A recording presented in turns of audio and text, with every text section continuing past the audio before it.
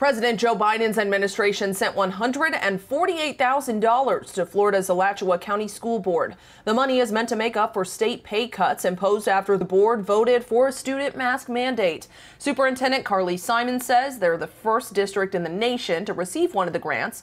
Governor Ron DeSantis and state education officials started cutting salaries paid to board members in Alachua and Broward School District in response to them voting for mask mandates. Around a dozen school boards in Florida voted to defy the state ban on mask mandates despite the threat from DeSantis to withhold funding.